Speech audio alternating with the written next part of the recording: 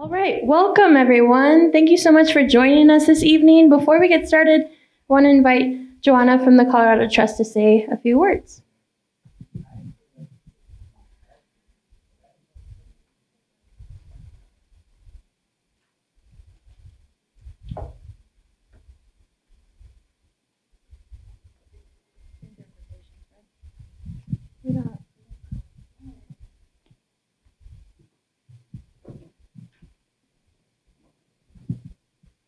Welcome, everybody. Oh, this works very well.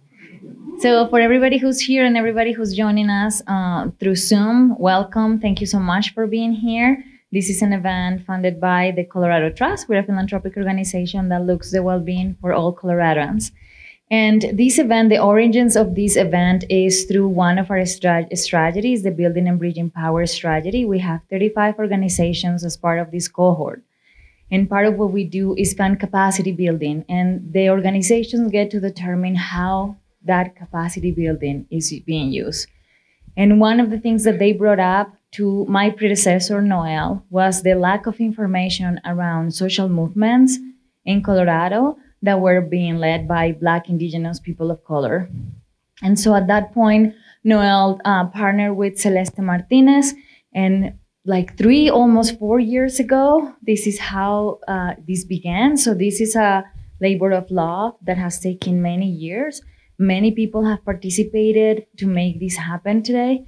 So I want to acknowledge, obviously, Celesté Martinez. I want to acknowledge Wafa Said, our policy and event coordinator at the Colorado Trust. Alejandra Martinez, Alejandra Hernandez, our capacity building coordinator, and all of them worked for many years to make today happen. And please know this is just the beginning. Celeste has a wealth of research and information and resources that she will make available to you in different ways. So this is just the beginning, and we're very proud and happy to be able to support efforts like this in Colorado. Please know that these series are being recorded and they will be available for later time. So if you have people at work and people you want to share this with at a later time, you will be able to access those resources as well. So welcome again, and thank you so much for being here. Thank you. Thank you so much, Joanna, and thanks so much to the Trust for their support of this project. As mentioned, my name is Celesté Martinez. I'm the founder and owner of Celestial Alegría, igniting joy through transformation. And we have a couple of agendas as well as timeline handouts here at the front. Feel free to grab that to follow along, or at least to take that with you as we leave as a resource for our time together.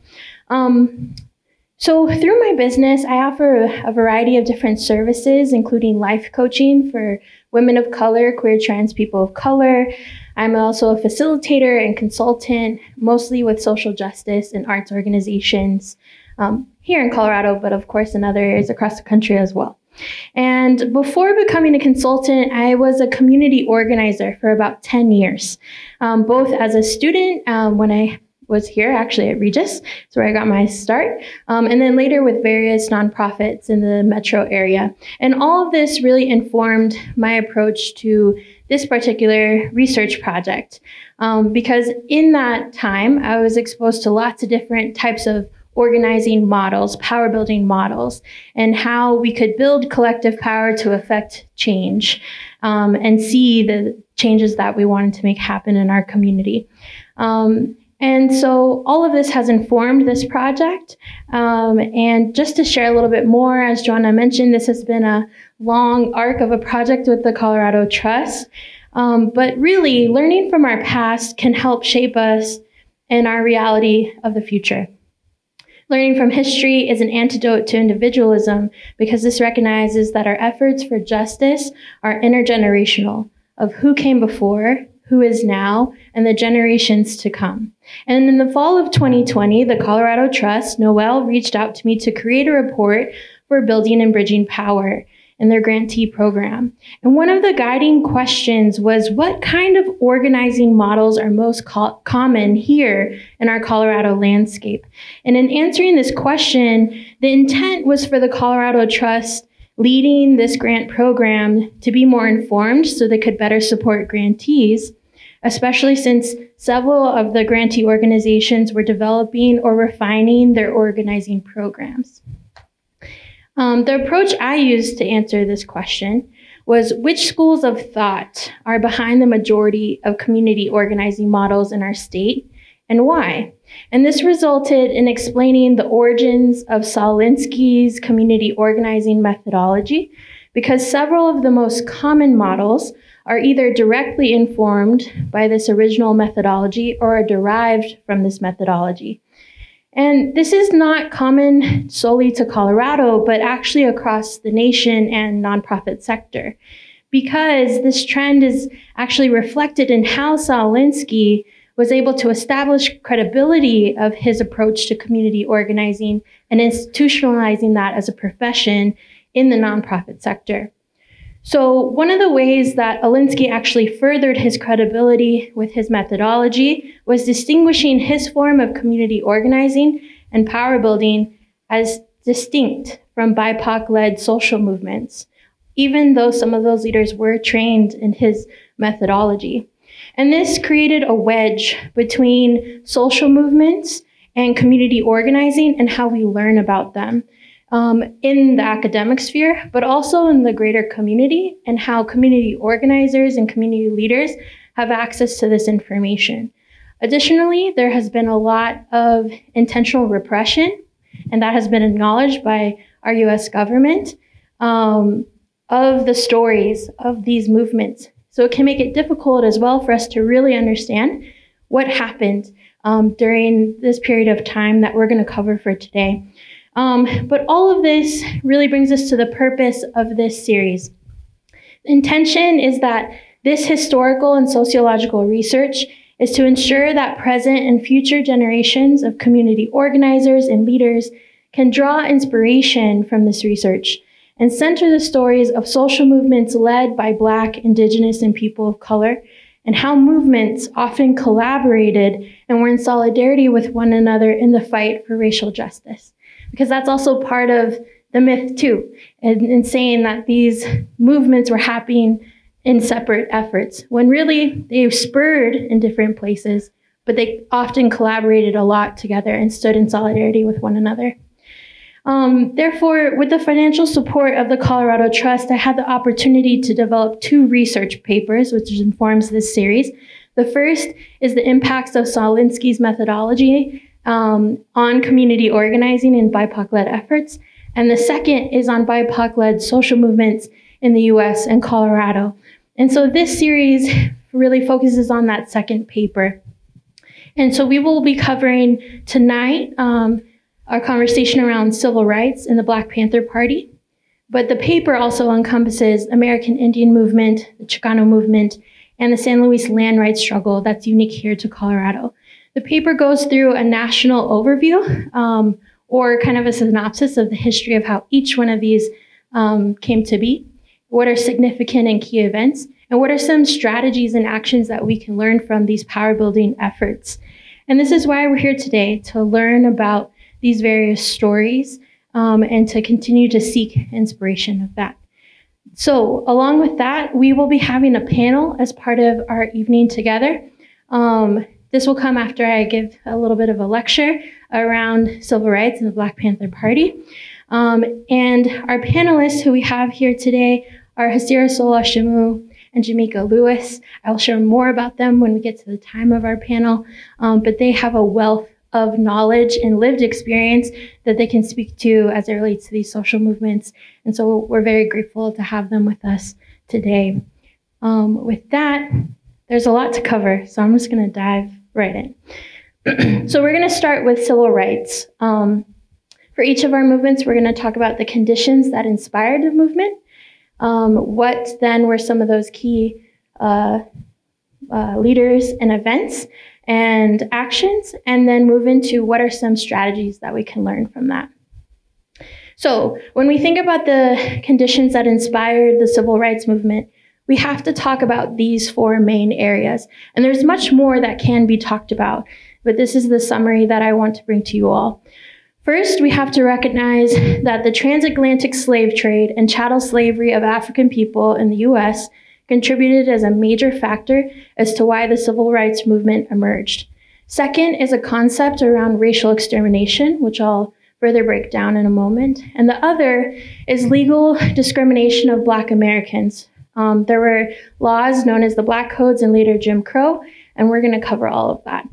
And then lastly, post-World War I, there was a migration of Black Americans from the rural southeastern part of the US to north and western cities. And all of these conditions then created what was necessary to spur the movement that is known as civil rights, also sometimes referred to as the freedom movement.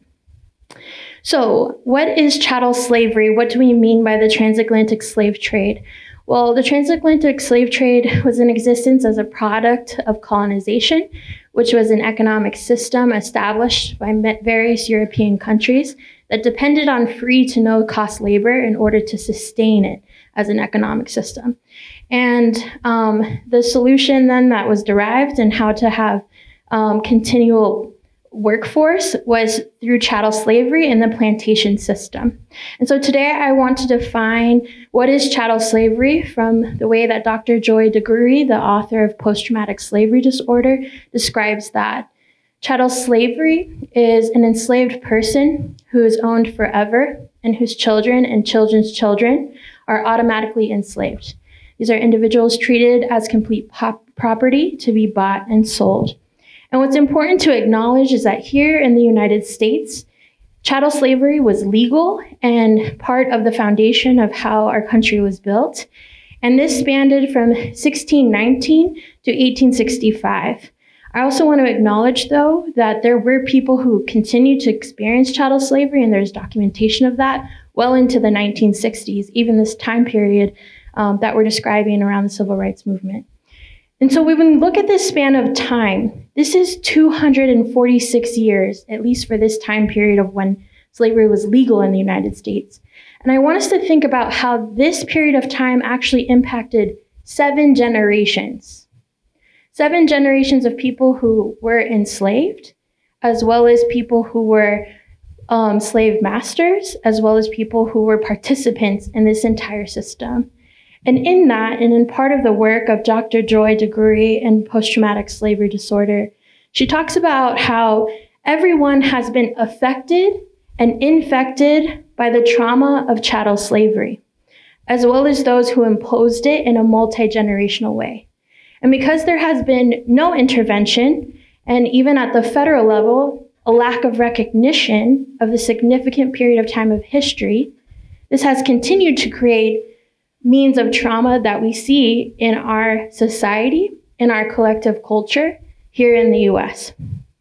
One of the ways that that is expressed is through this second aspect that I would like to define for us as racial extermination. This comes from the work of K. Wright Lewis, who is the author of A Curse Upon the Nation, Freedom and Extermination in America and the Atlantic World.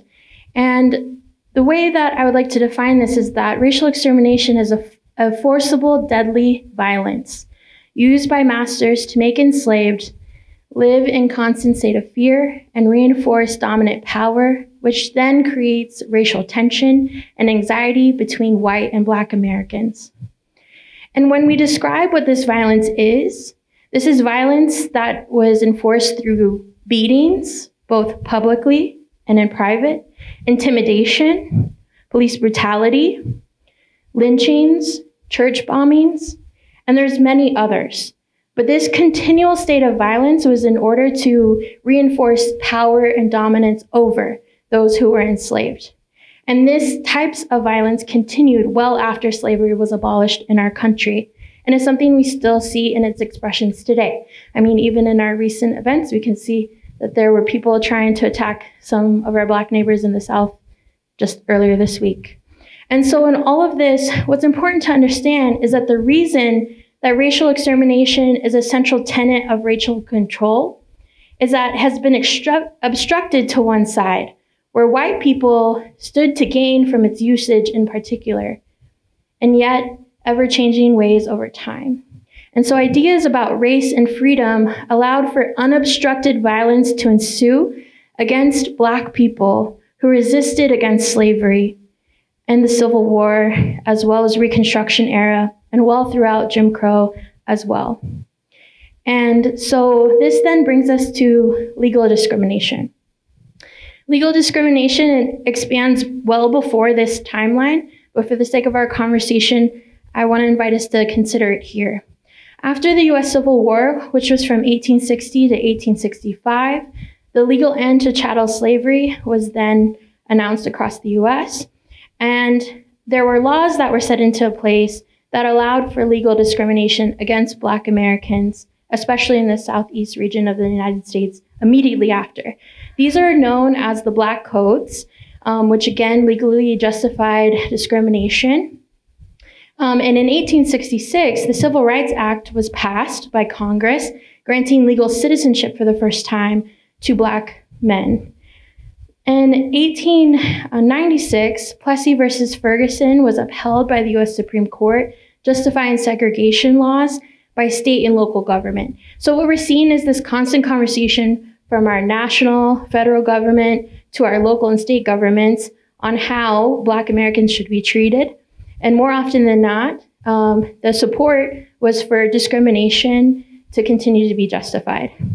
And the last factor that contributed to this movement is that post-World War I, there was a migration of Black Americans from the rural southeastern region of the United States to the north and to the western cities. And this largely was due to the lack of work that was accessible and available, as well as opportunities that was available because of the forms of legal discrimination and other forms of violence the Black community was continuing to face. And this time period is often referred to as the Harlem Renaissance from 1920. So all of these various conditions inspired and spurred what emerged and is known as the Civil Rights Movement. And so now we're going to highlight who are some of those key leaders, organizations, and a timeline of particular events for us to understand this. Bless you. So in 1909, the National Association of the Advancement of Colored People, known as the NAACP, was founded to abolish all forms of legal segregation and discrimination against Black people.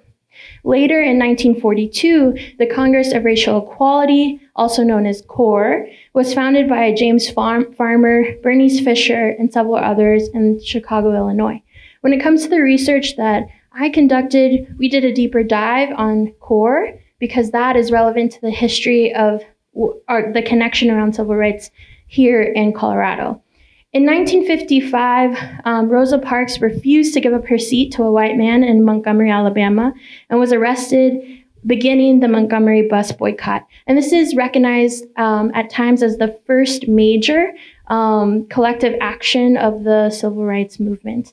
In 1957, then there were two key things that happened. In January, the Southern Christian Leadership Conference, the SCLC, established of Black ministers after the success of the Montgomery boycott emerged and appointed Martin Luther King Jr. as their president, which is part of why we continued to see Martin Luther King Jr. as such a huge figurehead when it comes to civil rights, is that he had a very public and position of leadership when it came to the civil rights movement. In August of that year, Central High School integrated with 9 Black students, commonly referred to as a Little Rock 9, attending formerly all-white school for the first time in Little Rock, Arkansas. And this was actually as a result to Brown versus the Board of Education, which is the Supreme Court case that overturned the legal discrimination of separate but equal.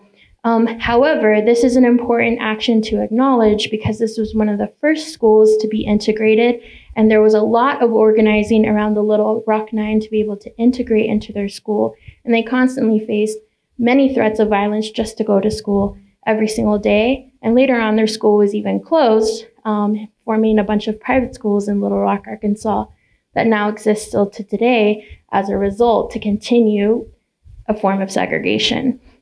In 1960, on February 1st, the first sit-in by 4 Black men at a lunch counter in Greensboro, North Carolina began what is referred to as the sit-in movement. This was a strategy used in order to occupy spaces where there was legal discrimination to assert in a nonviolent means of direct action, that Black people and people of color should be included in these spaces.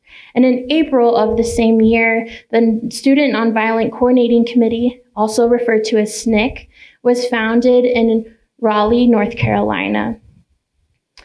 In 1961, CORE established 53 affiliated chapters throughout the country, and mostly in the north and western regions of the US, including a Denver CORE chapter. What's interesting about this is that what we can see as far as the impact of migration of Black Americans to the north and west is that there's a response to this and the sense of the presence of CORE. And what's important to understand about CORE as an organization is that it was an interracial organization that continued to train people around nonviolent direct action. And they also played a lot of other roles that were very significant to the efforts in the South, and oftentimes would encourage their members to participate in actions such as the Freedom Summer or other types of actions such as the March to Montgomery. And all of that you can find in the timeline handout in more detail. But let's talk about Denver's connections to this history as well. There's history that predates the actions of our Denver CORE chapter with the Cosmopolitan Club, which again, you can find on our timeline handout, but for the sake of today, we're just gonna focus on this aspect of Denver's history.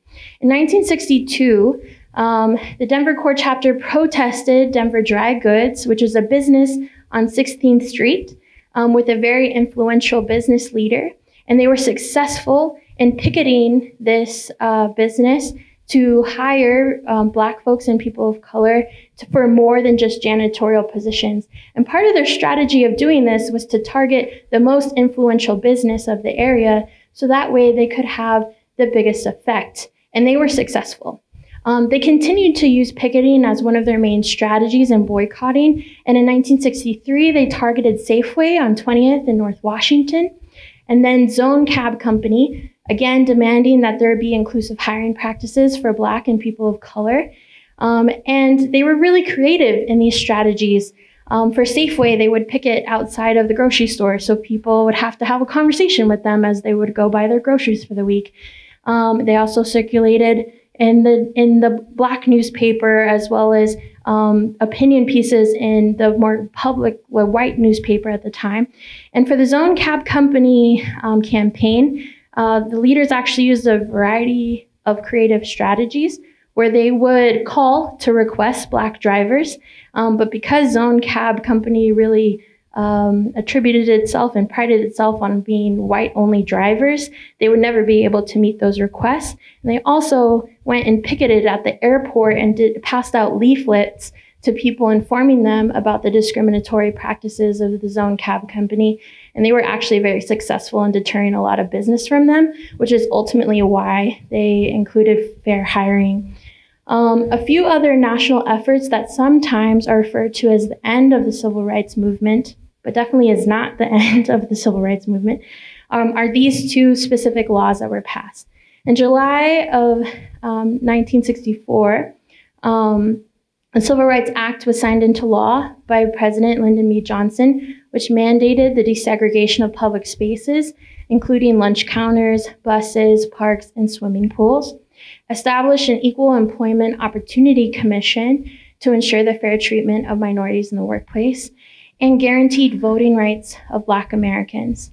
What's important to understand about the passage of this law, as well as the next one in 1965, that was passed as the Voting Rights Act, overturning state and local laws that prevented Black Americans from exercising the right to vote, is that these laws were passed because of the pressure that was put from the actions and tactics that were continually happening in the South, as well as other areas across the country. And so that direct power building had an effective change on our federal landscape. So what are some strategies and actions we can learn from the civil rights movement? Well, first, one of their main courses of strategy was training all of those who were affiliated with them in nonviolent direct action. The CORE chapter here in Denver, as well as throughout the CORE chapters throughout the country, required that people made a commitment to nonviolence as part of their ethic and their politics. And so some of the strategies that they would use, again, was picketing, boycotts, sit-ins. The other aspect that we can learn from is that faith communities were strategically organized. We see that with the SCLC. Oftentimes, ministers would preach about the issues impacting community and these types of action opportunities. Sometimes they would use worship as an opportunity for folks to receive training around these various aspects. The other is that there was a geographic focus of these campaigns. Each one of these major actions that really then helped to swell and spur more power building was a localized effort. Sit-ins started in a localized way in North Carolina. The bus boycott was focused in Montgomery, right? We see other things such as that, where there's a specific focus on a strategic area with publicity around it in order to continue to apply pressure and power. The other actions that were effective are marches, speeches, and again, a huge focus on civic engagement and voting rights as central to this particular movement. All right, so this all brings us now to the Black Panther Party, which in its timeline overlaps and how it emerged. So what were some of the conditions that inspired the Black Panther Party? Well, again, one of the conditions was the migration of Black Americans post-World War I into the north and western cities. This actually then established many neighborhoods that were referred to as Black neighborhoods. Because of legal discrimination and not so legal discrimination, there were many types of areas and neighborhoods that were affirmed solely for Black community, also known as red line communities. And in this, there was ways that police brutality was increased in city environments towards Black Americans. One of the results that we see and that inspired the founders of the Black Panther Party to create their organization was the Watts Rebellions in Los Angeles, California, from August 11th through 16th. And what's interesting is this is shortly after, right, the voting right was passed. But what happened here is that the Watts Rebellion started after Marquette Frey was arrested by a white police officer. He used excessive force during the arrest, and confrontations then between Black neighborhoods in Central and South Los Angeles and the police resulted in the death of 34 people with over 1,000 people injured. What's important to understand is that this result or this type of rebellion was because there was such severe police brutality happening and constant unjust arrests and murders of Black people in their community. And so this was a time where people began to really fight back. And it's a significant event that inspired many people across the country, including the co-founders of the Black Panther Party, Huey Newton and Bobby Seale, who in 1966 first established the Black Panther Party, first known as the Black Panther Party for Self-Defense. And when they established this, Huey Newton and Bobby Seale originally met one another because they were community college students who were engaged in various political groups in Oakland. And they felt like a lot of the groups that they were a part of were all talk and no action. And so after the Watts Rebellions and being witnesses to that and seeing the constant police brutality that they were facing in their own community in Oakland, they were eager to seize the moment. And Newton was actually studying law, and he, beyond his school assignments, wanted to further study law. And in doing so, he really began to study what his rights were, and not just his federal rights, but what were his rights at the state and local level. And what he realized is that at that period of time, in the state of California, it was legal to bear open arms, to carry a gun.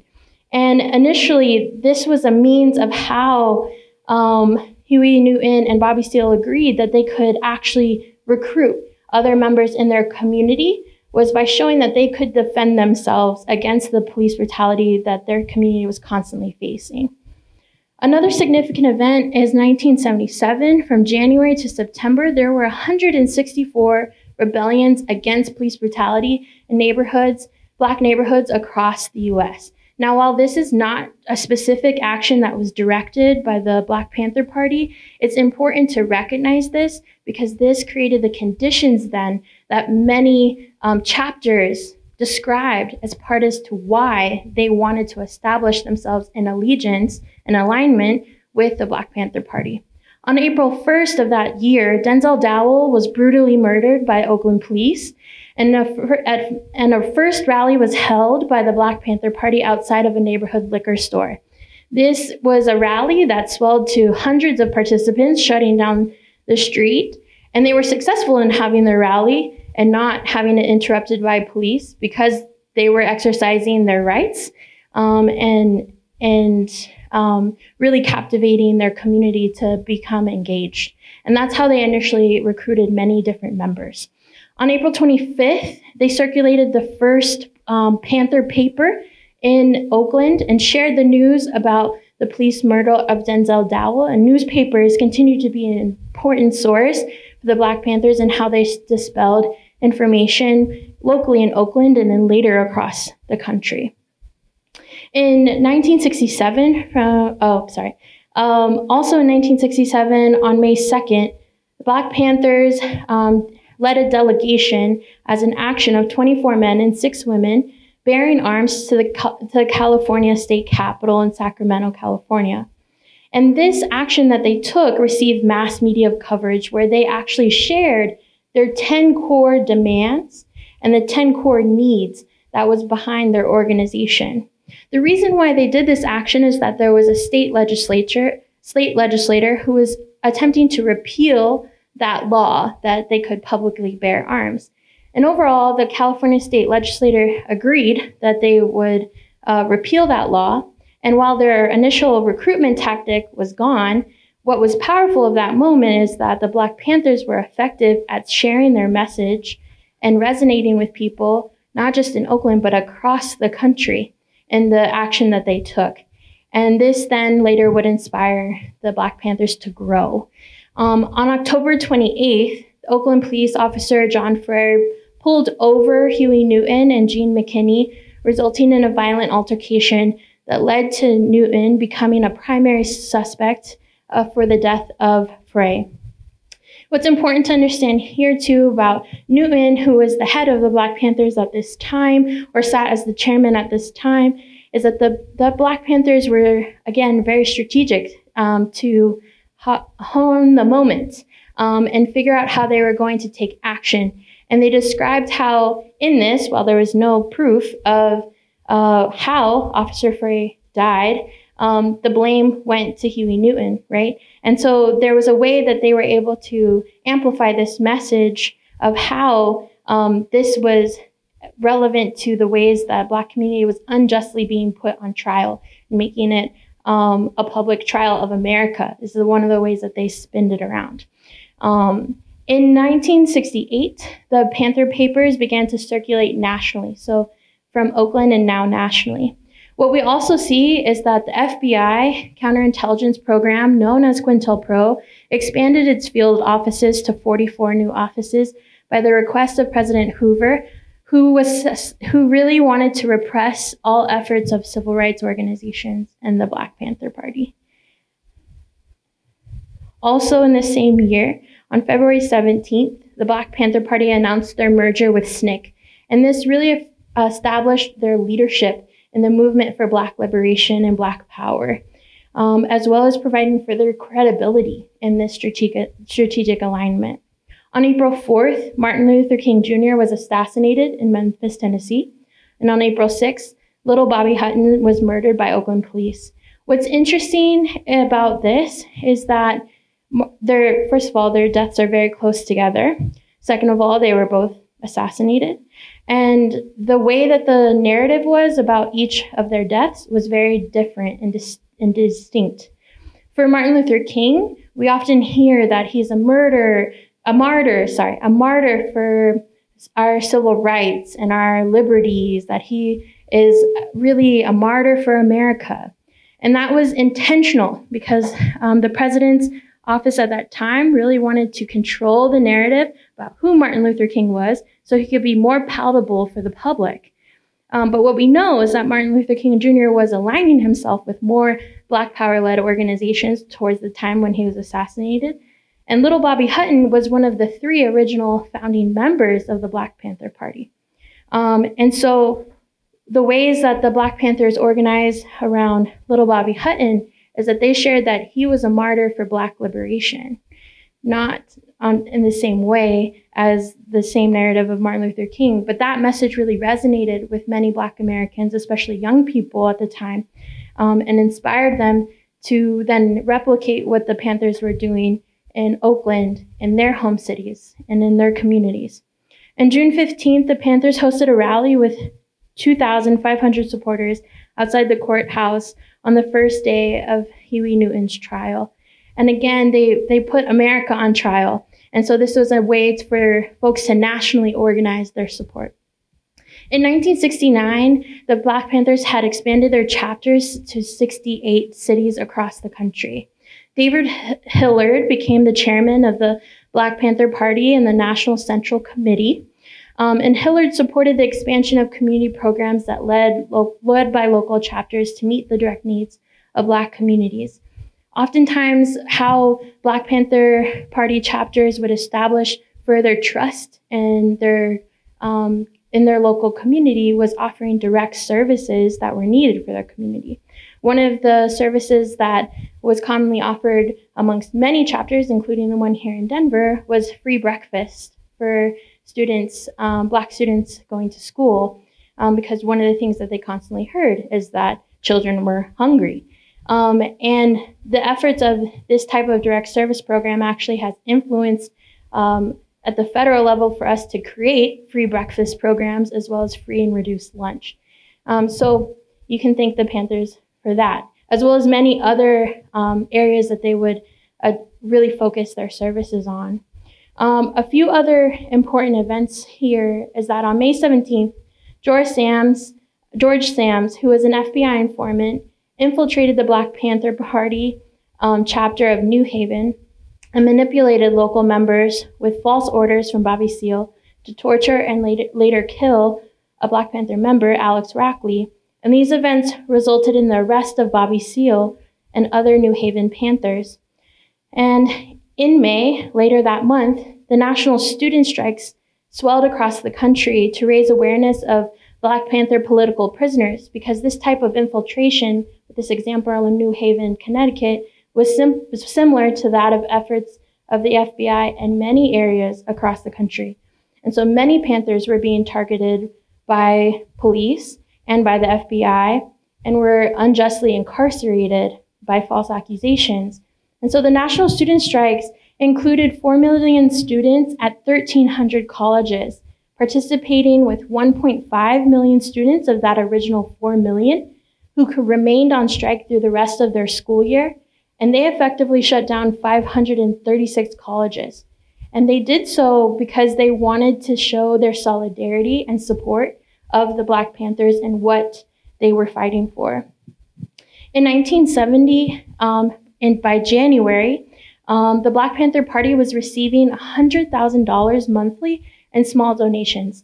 These are people giving $1, $20, right, out of their pocket. And the reason why I name this is that power is organized people, money, and ideas. And really, the Black Panthers had it all. They knew how to organize people around their core beliefs and demands. And they also knew how to organize money to sustain their work as an organization. All of it was filtered through the National Central Committee. And this did later lead to some tensions between local chapters and the National Committee. But what's important is that they were effective at doing it. And there's a lot that we can learn from that grassroots power. On August 5th, Huey Newton was released from prison and resumed the role of chairman of the Black Panther Party and the National Central Committee. When Newton was released from prison at this time, he was very different than when he entered in. At least that's the way that it's articulated in many different sources. And so was his understanding of how he wanted to lead the party.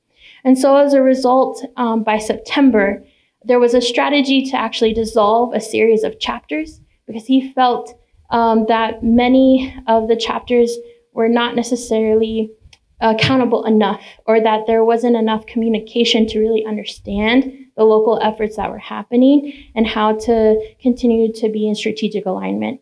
So the Denver chapter, as well as many others, were then replaced with the National Committee to Combat Fascism, and that was created as a coalition after the national student strikes happened. The other aspect to that that's interesting is that you can find more information in the University of Denver archives specifically on this committee. All right, so this brings us to the Denver Black Panther chapter. In 1968, Lauren Watson founded the chapter here in Denver after meeting Huey Newton and Bobby Seale. At the time, he worked for the Black newspaper, community newspaper, and went to interview both Huey Newton and Bobby Seale about what they were doing, and was so inspired that he came back and founded a chapter. There was a lot of other context that we have folks here to speak to about, you know, his other sources of inspiration, but that was a very significant event. In 1969, the Denver Black Panthers led a campaign to free political prisoners. Rory Hilf and Landon Williams established a liberation school and a free breakfast program. The liberation school was for young Black people to learn about their history outside of school. On March 1st, the Black Panthers took action in solidarity with the West High walkouts led by the Crusade for Justice. More about that will be covered in our session on the Chicano movement. And on December 9th, the Denver police raided the Black Panther headquarters, and this was also the same day as Lauren Watson's wedding. What's important to understand is that this type of targeted raids were happening from police all across the country in many different local chapters. And the damages that were done were extremely significant. And there's more that can be learned about that too from some archives that exist at Colorado History, or History Colorado. In 1970, Lauren Watson was put on legal trial, and his trial was actually made into a 3-part documentary series. This was, again, part of a strategy to really encourage the public to be against leaders that were aligned with Black liberation and Black power. And so this is just another example of that, although it was broadcast in a way saying that it was an examination of the US judicial system. On September 5th, the Denver Black Panther chapter was dissolved by the National Committee, as I already mentioned, and replaced with the National Committee to Combat Fascism. So with all of this, what can we learn? What were some of the strategies and actions that we can take away from the really meaningful power building of the Black Panthers? First of all, know your rights. We can learn what our rights are, not just federally, but also locally, and know how to assert them in an effective way. One of the strategies that they used was actually a cop watch, because their communities were so surveilled and heavily targeted with police brutality. Their strategy was then, okay, well, we're gonna watch you right back, because there was no other means of accountability. And this is something that they learned from the Watts community in LA and then replicated in Oakland, and many other chapters did as well. They rallied around people who were directly impacted by the issues that they cared the most about, like Denzel Dowell, right? They formed 10 central demands and beliefs, and they were required for all members to memorize this platform, and not just to like recite it, but also to exercise it and how they took action. They used media by making strategic press messages and creating their own newspapers to share information. And many of those newspapers are actually archived at Blair Caldwell here in Denver. And the National Committee and local chapters, they created their own infrastructure to be able to sustain the rapid growth of their organization, and also to have contributing roles of what the National Committee did and what local chapters did, and the autonomy that could go back and forth. There were direct services to meet the needs of Black community at the time, and there were strategic alliances with organizations who were aligned with their agenda, like SNCC, like other organizations that, again, you can learn a lot more about in the papers that are available. But I have been talking for a really long time, And now we're gonna move to our panel so we can hear from some of our experts. So today, here we have with us Hisira Soul Ashamu, who is a living legacy from a bloodline of healers and community organizers, including Lauren Watson, who is the founder of the Denver Black Panther Party chapter. Hisira Soul envisioned the movement to heal a people, also the title of his long-anticipated book, based on his time traveling the world and raising his family in Ghana, as a way for people to connect with people of culture, wisdom, practices, and spirituality. He inspires transformation from the inside out by reintroducing people of culture to the success sciences and human potential practices, making manifesting change and healing mind, body, and soul more accessible to the wider range of the world's population. He has engaged with thousands of people through keynote speaking, executive and community coaching, and facilitating learning journeys at the individual, community, national, and international levels. He has worked with hundreds of nonprofits, corporations, governmental agencies, and public institutions across the US and 5 African nations. In his book, To Heal a People, he shared his personal experiences and what he has learned with others interested in a lifestyle of personal liberation. With that, let's welcome Hisira to come to the front.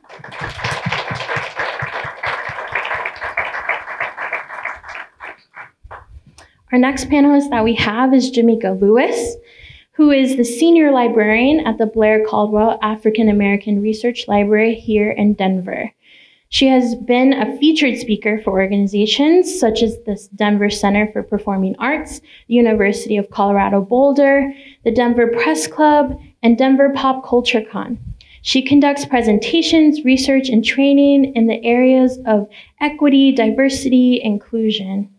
She recently worked as a freelance researcher on a project titled For the Record, examining how the Golden Transcript contributed to systemic racism, which was inspired by her research into media bias against the Black Panther Party. Let's welcome Jamaica.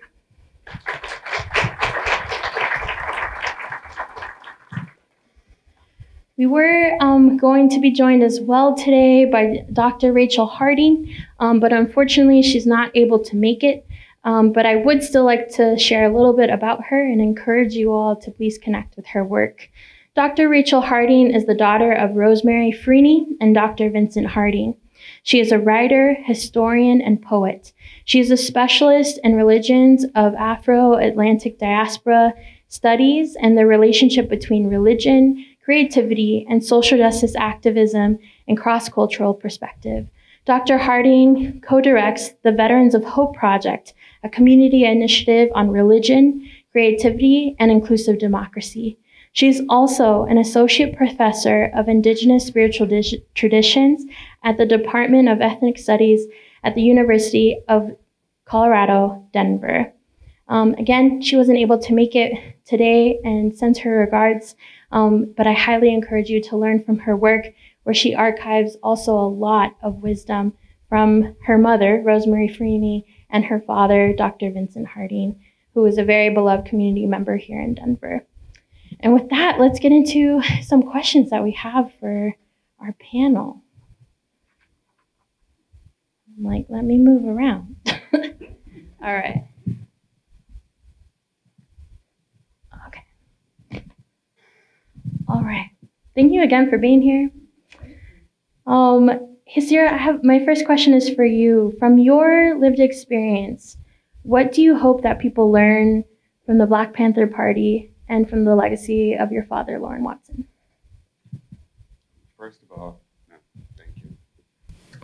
Yeah, that's a really good question.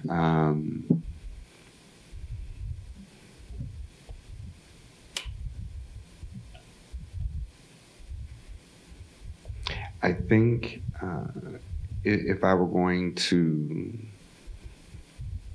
articulate it in the now, is that it's important to understand that all of the forces that existed in the time that my father was active are just as active and if not more so, nuanced than in his day. So understanding what happened then is really a study of what's going on now. It's not like this historical backward gazing at history in that sense. And so from that perspective, understanding Hoover, you said President Hoover, but Hoover was the head of the FBI.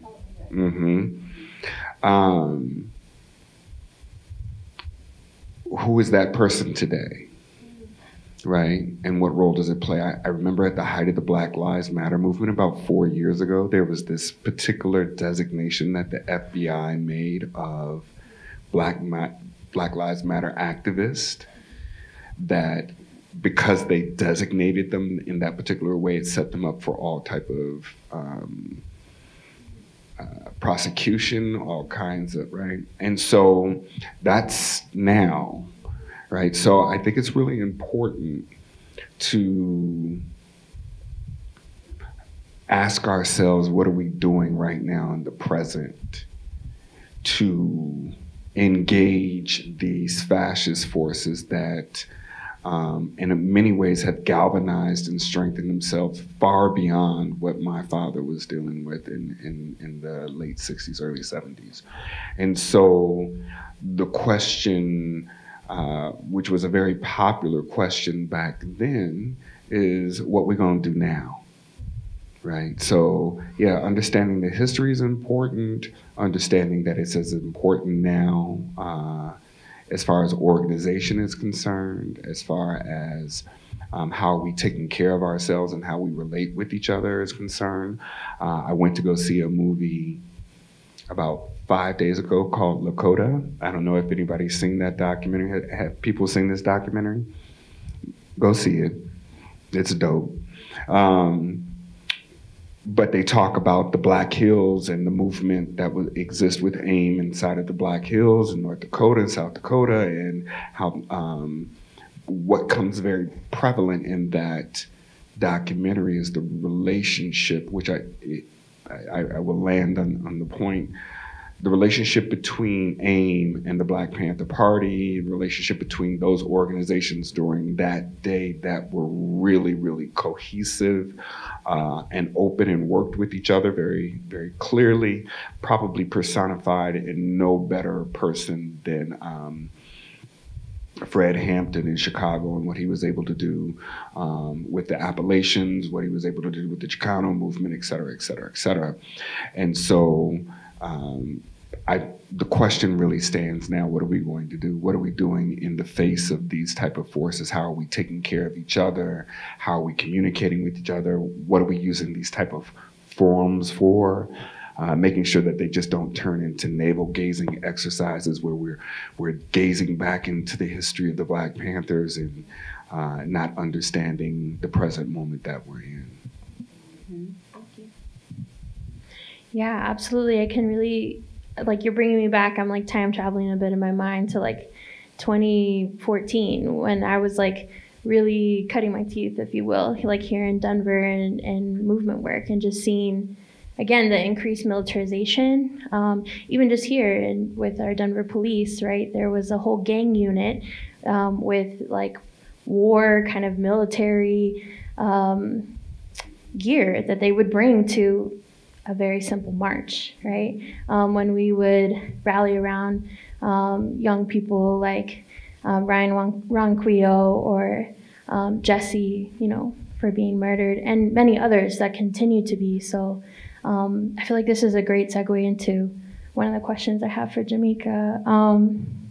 As you engage with the Black Panther archives and other like Black history archives, what are the stories that you notice go untold and that you wish were more amplified? So first, thank you for having me. I had to take notes on that question because there's so many. My philosophy as a historian and as someone who has the privilege of protecting these stories and presenting them in the way that they were meant to be presented, there's far too many untold stories. So I did take some notes. So it's definitely the role of women in Black liberation movements and in the party. A lot of times when we talk about the Black Panthers, you do see Huey Newton and Bobby Seale as the face. Here in Denver, you definitely saw Lauren Watson. So blessings to you. It's an honor to sit on this panel with you. But you don't see people talk about Catherine Cleaver. You don't see, people talking about Angela Davis. You don't see people talking about these incredible women who, at a certain point in the history of the Panthers, the number of women outnumbered the number of male members. And so most people don't know that.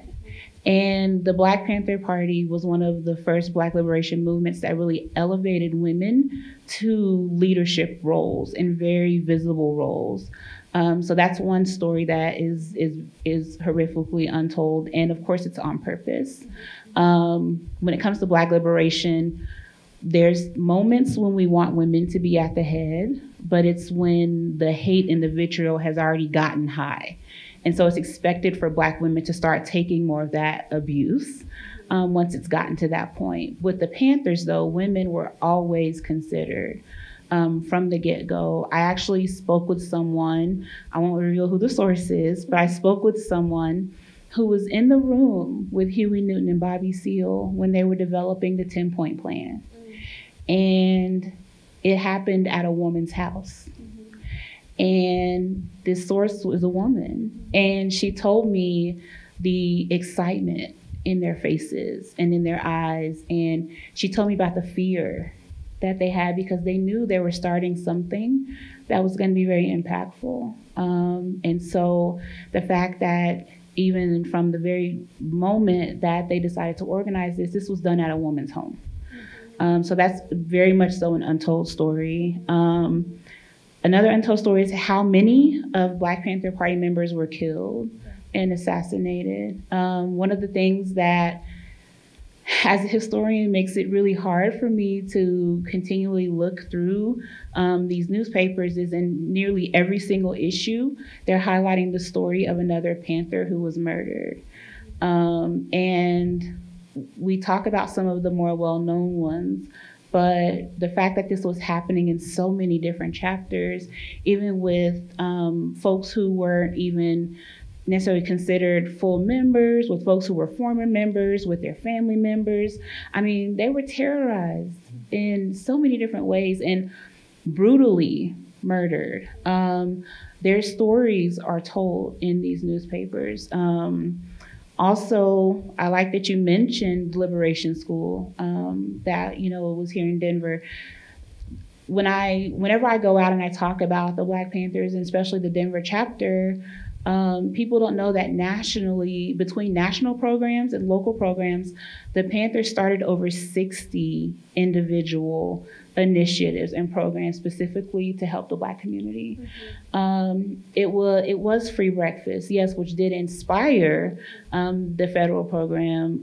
There wasn't a direct link. As a historian, I have to be accurate. There isn't that direct link, but it was inspired by. But we don't know about things like they had clothing and specifically shoe drives for Black boys. Because it was hard to find shoes and clothing that Black boys actually wanted to wear. They didn't talk about ambulance rides. They were providing, like the Panthers were sponsoring and paying for free ambulance rides. We know even now how that an ambulance ride can be $4,000, $5,000. And imagine, how much that was back then. That could devastate a family. And so the Panthers used that $100,000 a month that was coming in. They were very targeted with that money, and they were very intentional with what they were doing with it. And that money did go to support a lot of programs that benefited everyday Black people. One of the things that we like to talk about with the civil rights movement is how folks at all different, socioeconomic and social levels were involved. But if we're real, when we talk about leaders of these movements, we always talk about quote unquote Black elites. What made the Panthers different was that, yes, Huey and Bobby Seale were educated men. Huey had a PhD. They were educated men, but one of the things I think that made the Black Panthers different from other liberation movements is that they appealed to everyone of all socioeconomic statuses, and they put their money where their mouth was. And then one more thing was the fact that, well, two, quickly, the Panthers were very involved in international affairs, and they stayed very well informed on what was going on internationally. A lot of Panther leaders were exiled in different countries like Switzerland, and they weren't just sitting around in exile. They were strategizing while they were there. They were helping out local efforts for freedom and liberation, and that's something we just don't talk about a lot. And then lastly, we do talk about the 10-point plan. A lot of people, you mention the 10-point plan for the party. What isn't often mentioned is that there were membership requirements to join the Panthers. You could not be a drug user. You could not be a marijuana user. If you were found to be using marijuana, you were immediately expelled from being a member of the Panthers. You also could not be in active military. And of course, in the 10-point plan, they adamantly opposed Black men serving in the military, but you could not be an active military person, service member, and be in the Black Panther Party. You had to wait until your military service was done, and you even had a waiting period after that until you could be considered for membership. So they were very strategic and very clear about who they wanted as members, because they understood that this was huge and this was going to be huge, and they were trying to lessen the maybe ability or lessen the possibility of someone infiltrating, even though we know that it eventually happened. But these rules and regulations they had were very specific, and they were very strategic, and they were very, very powerful. It all had a reason and all had a purpose. Yeah, thanks so much for that. I feel like that was one of my struggles in research with the first point that you made. It was like really being able to amplify the stories of women who were involved. Even in many of the other social movements that are covered in the research paper that I put forward, there's kind of like almost this archetype of that the women were in service of men. However, in some of the sources that I had for particularly the Black Panthers, there was like an acknowledgement of the struggle of combating the system of patriarchy, right? The power and privileges that men have in our society, and that constantly brushing up against each other, and this wrestling of like, well, these are powerful women and they're leading many important things in our like local chapters in this national space, and how that was constantly recognized or dismissed. Like there was a lot of conversations, and I really think that in Hillard's autobiography, he expresses that in a really unique and interesting way. And the other thing I was gonna mention was along the lines of services. If you look in the report again, there's actually a really comprehensive list, not naming all 60 plus initiatives that were happening, but if people needed support because they were facing eviction, there was rent assistance types programs. If people were, just needing a lawyer because they were fighting an unjust court case, like there's just so many things like have a need, and there was it met with so much trust, and that's part of what I mean is like how much trust was able to be garnered. But yeah, there's only so much to say in a timeline, which is why we hope that this conversation can continue to inspire you to dive deeper, because like Hasira said, this is the now. These are the same issues that our communities are facing now. I think, okay, Jamaica, I have another question for you. From your archival work, what trends have you found in media biases against the Panthers, and how do you see those messages surfacing again in our current times, especially when it comes to Black Lives Matter? I love this question so much. So backing up a little bit, the Golden Transcript newspaper project that you mentioned in my bio, I'll back up a little bit as to how that even came about. So at Blair Caldwell, we received these Black Panther Party newspapers, and we had like 6 to start. And I was like, no, we need like 90. So I had a fantastic colleague who worked to get us more, and we have more, and we're going to be getting more, and going to be getting more. So as I'm combing through these, I'm like, we really need to highlight the fact that we have these in our archives. And so I did a whole media tour for about 6 months straight for local media, just asking what the significance was, what does all this mean, so on and so forth. So I was invited to speak about them at the Denver Press Club. While I was there, part of my presentation was focused on the Black Panther Party Communal News Service, which is the name of the newspaper. That was one of the primary and largest sources of income for the Panthers, was the sale of that newspaper. And so once it exploded to going national, that definitely increased. That was behind increasing that $100,000 a month income. And so during my presentation, I talked about how Denver's white media treated the Black Panther parties and the Black Panther Party with definitely specific leaders. They mentioned Lauren Watson ad nauseum, calling this man a thug, a criminal, a blight on society, an interrupter, a racist, I mean, all this stuff. So I actually, since I'm gonna go away from being proper, I ain't never scared to talk about like the real. So I pulled clips from white media in different Denver newspapers, and I had them all up on the screen like this, and was like, here's what y'all's media was saying about Black Panthers. And mind you, this is the Denver Press Club, okay? Guess who's in there? White media is in there, okay? So yes. So it just so happened that I talked about the Golden Transcript, which is a newspaper, it's still around, that focused on the Golden community.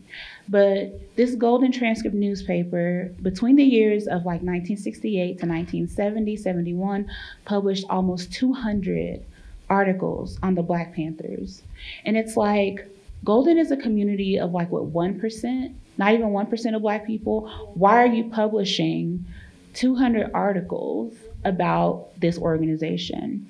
So I called them out. I was like, Golden Transcript, y'all got some explaining to do. I want to know, the people want to know why, and most of it wasn't stuff that was published or written by local reporters. It was stuff reproduced from API, UPI, stuff like that. So that makes it worse. It's like all of this stuff that's coming through these wire services, and this is what you choose, right? And not to mention, there's other newspapers that are publishing stuff about the Panthers, but you're not talking about that. They weren't talking about the stuff from the newspaper Lauren Watson worked for that was covering what the Panthers were doing. So it just so happened that one of the audience members was Linda Shapley, who is the head of Colorado Community Media. And guess who is under Colorado Community Media? The Golden Transcript. So she pulled me to the side and was like, that's my newspaper, let's chat. So eventually, long story short, she wrote a grant, and we received a grant to dive deeper into the Golden Transcript's biased coverage of the Black Panther Party. I served as lead researcher on that project, and even before I sat down with the reporters, they had to undergo EDI training. I'm about to get in trouble. I'm not about to allow white reporters to tell the story of media bias against the Black Panthers without understanding their own biases. Okay? Yeah. So they had, before I would even sit down and chat with them, they had to undergo equity training to spot media bias. So we worked on that project. It was a few months. My part in it was to pull these articles from different sources, and I pulled all the articles from the Golden Transcript, and they were horrific. I should have brought my phone. I would have read some highlights, but just the language was horrifying. Articles from the Post. The Post, you don't get to escape because y'all were trifling too. And just looking at the difference. So yes, I pulled articles from white-led media, but I also dived deeper into archives and pulled articles from Black-led media.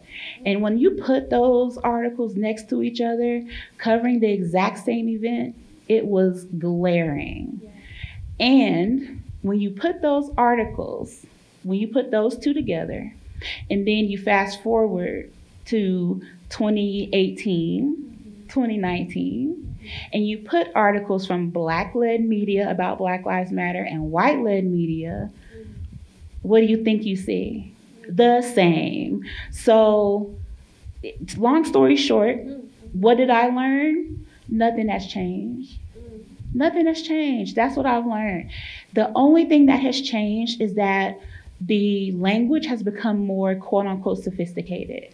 So some of these white-led media, they won't say thugs, they won't say criminals, they will say disruptors or rioters or demonstrators, even at peaceful events. Yeah.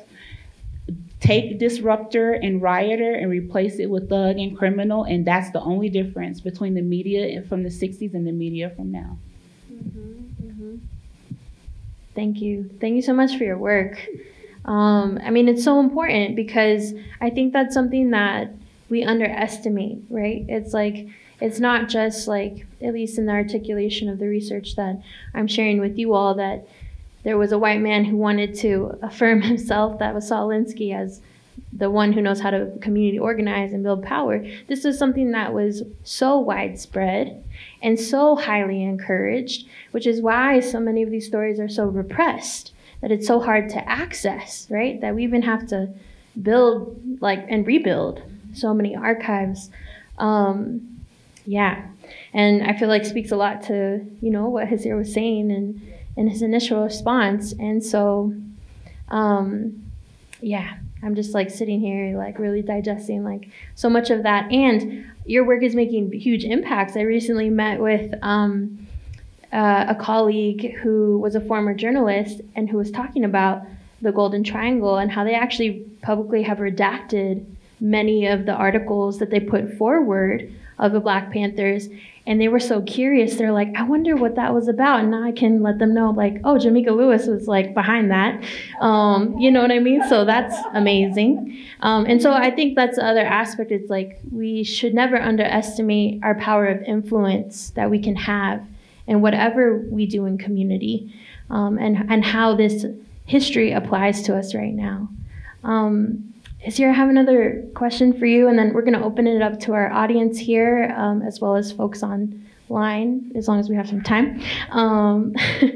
But I know, especially in your book and in a lot of the work that you do now, it's so centered on healing.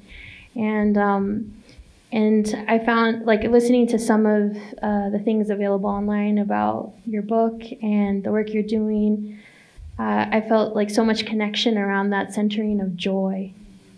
And I'm curious, how do you see this history as interconnected with our healing and how we tap into greater joy? I think people can hear me. We need it for the people online. I was just about to leave y'all all out of it, since y'all didn't come here. They're around the stage. Yeah, they're all right. We get it. We get it. Membership has its privileges, though. Yeah, so I think what's important to understand is that this has all been an exercise for the past 500 years in joy, right? Joy is, and it's been an exercise in healing. And let me explain what I mean by that.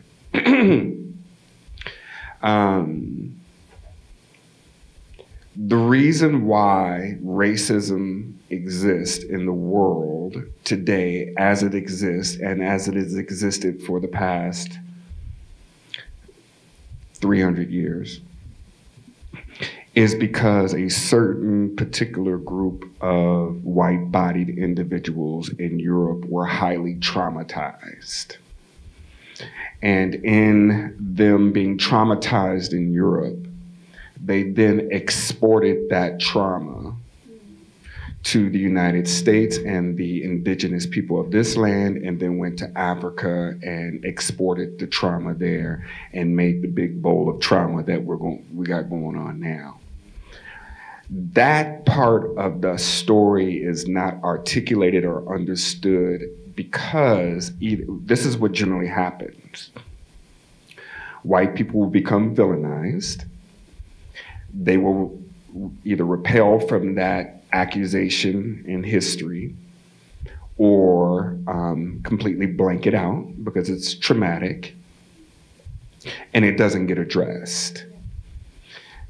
You had Dr. Joy DeGruy's book there, Post-Traumatic Slave Syndrome, right? That's a history for white-bodied individuals as well. So I asked the question, if white folks was treating people of color that way, what the hell happened to white folks? We don't talk about that. We become pathologized. We talk about the healing that's necessary in Black-bodied Afro-Indigenous people. We don't ever get to the conversation that says this was a sick people. And I don't mean sick as in just, ew. I mean, we have to look at how do we heal the wounds of racism that caused this, what in Afro-Indigenous terms, we call the Great Ma'afa, the last 500 years, right? And so when I look to address this question, I don't do so from a shame or blame perspective. I have no interest in shaming white people for their history, right? None whatsoever. I have never seen in my work how shaming people creates a difference in behavior. And if the ultimate outcome is a shift in behavior, then what is the value of shaming, right? And so when we talk about it being a healing exercise, we address it from the perspective of that we are in all. And I love that the indigenous saying, right, where they talk about relations, right? Relations to the rocks, relations to the wind, relations, we're all in relationship. They say relation, right? That's such a deep, heavy saying when you really begin to articulate it, because then it levels the playing field that we're all family, and what are we going to do in order to eradicate the illnesses that we are addressed with right now? And the wounds of racism, right? The deep scarring. We can't talk about, I've gone into epigenetics and studying how that, wounding gets, pushed forward. And this is just not a conversation that's popularized in media. Even right now, what are we articulating? We are talking about what happened in Alabama. And Black people, if we're keeping a score, that's one we won, right? And now you can go on social media and you see we're holding chairs and, there's all kind of, but it's such a very, from a sociological perspective, it's such a very interesting to understand that why would we emotionally even view that as a win? How wounded are we that becomes a win for us? Such a small moment in time. And I'm not saying that anybody did anything wrong. That's not what I'm trying to articulate. What I'm saying is that if that's on t-shirts now, it's, they done made rap songs about it. It's on, it's a thing, yeah. Right? It's a thing. I am suspect over why it's a thing. Why such, who is pushing that narrative of Black people against white people as we get ready to run up to elections, as we get ready to engage in articulations of civil rights and for me, it's bullshit, right? And so I warn Afro-Indigenous people in particular behind getting caught up in trends of that. And people say, well, you know, we showed unity.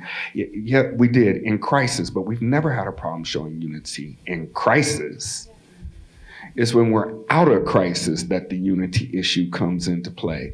And that is if you study healing, that's a pattern, right? If you only love your partner if they cussing you out or you in some type of fighting stance with your partner, you know, people are in relationships like that.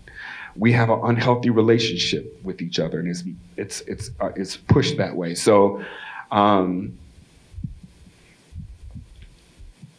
to come back to your question as far as healing is concerned, this is why we see the work. There's a book by Ayikwe Arma, a famous Ghanaian writer, called The Healers. He's also wrote 2,000 Seasons and The Beautiful Ones Are Not Yet Born. If you haven't read any of those books, absolutely go and get those 3 books. 2,000 Seasons, The Beautiful Ones Are Not Yet Born, and The Healers. And he talks about how it's necessary for us to heal a people. And that's how I came up with right? Like fundamentally, we can talk about economics, and this is why I love that you did Dr. Joyce DeGrupa, because she's saying the same thing. You can talk about economics, you can talk about political solidarity, you can talk about all of that, but if people haven't healed their fundamental humanness, then all of that is just, right? Yeah, it's for what? It's fluff, right? Because people are going home wounded. People are dealing with I was inside of the Denver public school system, sweet Jesus, and what children are dealing with on a day-to-day basis, even today. I have 2 daughters at East High School. There were 7 shootings at East High School last year. 7, 4 murders. East High School is the pinnacle of public education in Colorado. There's no school more popular. The mayor's children have gone there. Governor's children, industry leaders go to East High School. I went to East High School. And you have 7 shootings and 4 murders, and my children are filming it from the 3rd floor choir room as if they're just watching social, you know, like it's and this is the environment. This is Colorado. This is Denver. I mean, this is not Chicago or LA, but this is where we are right now. So how are we going to heal that? What are we doing to heal that? Yes, thank you so much. Thank you so much for that. It brings me to like why, racial equity work is at the center of so much of what I do, which I really see this research project as an extension of that effort. And my whole commitment to that is because I'm interested and committed in restoring our humanity. Yeah. You know, we are so dehumanized from these systems that we can't see and hear each other. Can I add something? Right? Mm-hmm. I want to add this point. One of the problems or challenges that we have when we're looking at the Black Panther Party, we don't articulate white involvement in it. You didn't see, if you are a white-bodied individual, you didn't see yourself articulated in just what just took place there. That's purposeful. And not by you, but by and large, you are made to seem outside of the conversation of what happens for Afro-Indigenous liberation in this country. And the truth of the matter is that no liberation, Afro-Indigenous liberation in this country could have ever taken place on any successful, demonstrable scale without white body participation. Not one movement that we're talking about, whether we're talking about the Niagara movement, or we're talking about the Civil Rights movement, whether we're talking about the Underground Railroad that was funded and supported by white-bodied individuals, whether we're talking about the Black Panther movement that was supported by Jane Fonda's family, but it was supported by Marlon Brando and many of these white-bodied Hollywood figures, funded the Black Panther Party. But when you go to the movies, what you see is a bunch of angry black men wearing leather, and you don't see your participation in how you have supported and how during the slavery movements that white people had armies, militias. I'm not talking about just a placard in the middle of Colfax like Black Lives Matter. No, I'm talking about guns, bullets, what y'all want. We're going to give you the smoke if you keep enslaving Afro-Indigenous people. But you don't see yourselves, and you're not taught to see yourselves in the liberation, but you have a history inside of liberation, human liberation movements. And if you don't know that, then this sounds like it's just Black history or Afro-Indigenous history. And it's important. Don't get me wrong. Afro-Indigenous people need to know that we have a particular autonomy, that people are not always doing things for us. That's not the point that I'm making. There's a reason why Huey Newton's the most popular Black Panther that was had, and not an Elaine Brown, who ran that organization for 3 years while he was in prison. Right? There's a reason why that is. There's a reason why they don't talk about the Black Panther Party specifically in Chicago that had Appalachian white poor. When you talk about poor white people, it doesn't get poorer than Appalachian white folks. Them aligned with the Latinos inside of Chicago, the alliances that were formed. There's a reason why you don't, when you go to the movies in Hollywood, you don't see that. So what I'm saying with that is that we cannot afford, white-bodied individuals cannot afford to think that liberation of humanity inside of the United States is merely and only a BIPOC endeavor. You have a history there. It's your responsibility to learn it. Then it's your responsibility to pick up the baton where your ancestors left off for the liberation of all people. A whole word, you know? I mean, do you have any questions? Do you have any more questions? Right. Okay.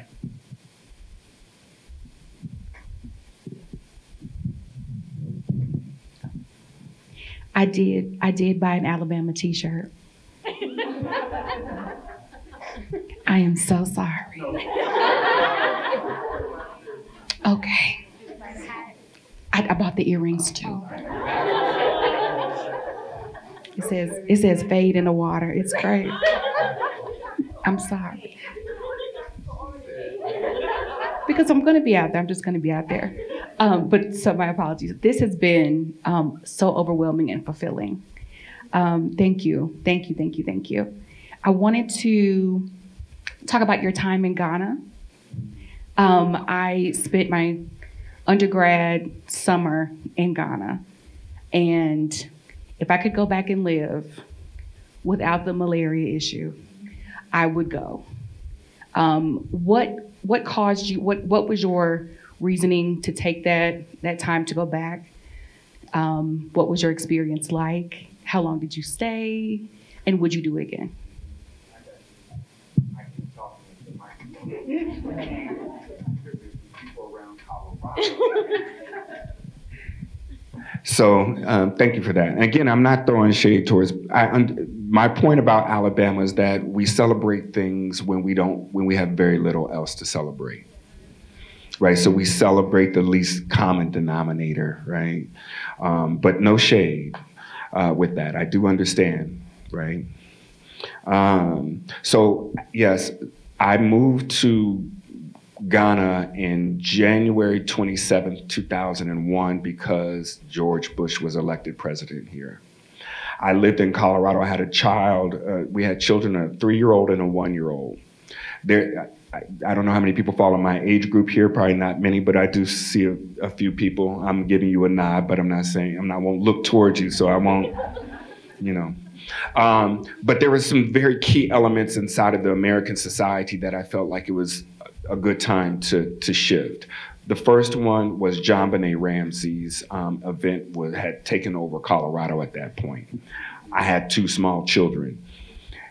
If a small blonde white bouldered girl was not safe, then my 3-year-old daughter, my 1-year-old son, I didn't have confidence that I could protect them. And that brings me to the second event that happened, which was Columbine. So Colorado seemed like a very precarious place in particular, but the United States seemed like a very precarious place in general to be around. And of course, 8 months after I moved there, 9/11 happened. Ghana, what I often articulated as a beautiful struggle. It was beautiful in the sense that my children were allowed to be free. They experienced true freedom. I could let my children leave out of the home at 7 o'clock in the morning and not see them all day long, and I didn't have anything to worry about them. With that being said, there was also major challenges around being surrounded by that level of poverty for extended periods of time. I was there for 10 years. Being around that level of, Americans really don't understand poverty. We just don't understand it. It's, you know, when it was not until I moved to Ghana and I understood the statements of first world, third world, you really feel like you're on a different planet because you cannot fathom human beings living in that type of squalor on a planet that also has this type of opulence and resources available to it. So that was another major takeaway from Ghana. The reason why I moved back is because they discovered oil in Ghana. Well, they did two things. They made Ghana the head of AFRICOM, which is the military wing of the United States abroad, is in Ghana. They built what they called a third level embassy, which means it's the biggest embassy that they have. Like, they put up 3 models, A, B, or C. C is like the big, that means they plan on staying a while, right? And so when they built that, they built it because they discovered oil in Ghana. If you've studied African or Afro-Indigenous history or the planet-wide, whenever resources are discovered in third world countries, it does not bode well for the people on the ground. And so I had lived there throughout the 10-year Sierra Leone-Liberian War, which means we commonly saw, and when I say commonly, I mean daily saw, individuals with only one arm, because that was what happened in the Sierra Leone-Liberian War. Because they was digging for diamonds, they would chop off the arms. So we saw hundreds, if not hundreds of thousands of people with one arms the refugee camps were there. We weren't sure that wasn't going to reoccur in Ghana once the resources were found. And then they discovered oil, the oil fields were developed. Then they built a highway to the tankers, to the ocean. And they called the name of that highway the George W. Bush Highway. So when that happened, I felt like sweet Jesus was talking to me, saying it might be time to shift, right, with the elements that were taking place. And that's when we moved back here and got involved in all of the events that were here. Other questions? Here and then there. Thank you so much. Thank you to all 3 of you. This has been an incredibly educational conversation so far, and I've had the opportunity to be raised overseas in American and international schools, and it fascinated me a couple of points that you brought up, one being that Black Panthers in exile in other countries learned so much and became involved in local overseas, right? But also your point of you need to understand what's happening now and not just stay in history. But I guess my question is, I don't quite understand how to understand history and not just what happens, but mental trauma and heal. Like how do you heal in a country that what I've seen, I don't have children, but I remember being in Michigan and an elective, I can elect to take world history. How do we in the United States heal if we can't even understand where we're coming from, if we don't, I mean, so I'm kind of grappling with that. How do we understand them now so anyway, just, my question is in there, I hope it's understood. Yeah, well, I think we have to embrace the truth of what's happened so we can see what is happening, you know? Everyone can answer this question. Yeah, I think we have to accept that healing is a personal responsibility. Our government is not going to do anything for us that is going to allow us to heal. Okay? We could get all the reparations that we are due, which we are due. We will not heal from receiving reparations. Healing is personal. And at the same time, healing is also communal. Okay? In order for us to heal, I think, number one, you have to acknowledge where the harm came from. You have to acknowledge the harm happened. You don't necessarily have to own the harm. You do have to acknowledge it and name it. I'm a very strong proponent of naming things, because when you name something, you take ownership of it, and then you are the one who can be the catalyst to change it. I think we have to realize that a lot of this trauma is not just situational. It is in our DNA. And we pass that down when we choose to not confront what has happened. It's hard. It's very hard. It's hard as a historian to talk about how many people who fight for Black liberation are killed, who have been murdered, who have been slaughtered. How do I, as a historian, not absorb that? I go home. After this, I'm going to go home, shower, and wash all of this off, because it is traumatizing to talk about and to educate people about. I'm going to wrap up in a blanket, and I'm going to game until it's time for me to go to bed. That's what helps me heal. Okay? I think we have to understand healing is an individual responsibility, and it's going to look different for everyone. What brings healing? I think the biggest catalyst for healing is joy. Finding what makes you joyful and not what everyone says should make you joyful. I'm not the bubble bath, self-care, bath bomb person. I'm going to shower with a loofah though. And I'm going to game, and that will heal me from this. That will heal me from all the other stuff that's happening. But it won't happen all at once either. Healing is not linear, and it's continual, and it will last the rest of our lives, and it will last the rest of human existence. Great answer. What's your name again, sister? Gigi. What's your heritage? Got you. Everything is mixed up. I feel you. Got some of that going on myself. A good collaboration. Yeah, collab, human collaboration. So here's the thing about that question, is that I have studied with medicine men in Africa.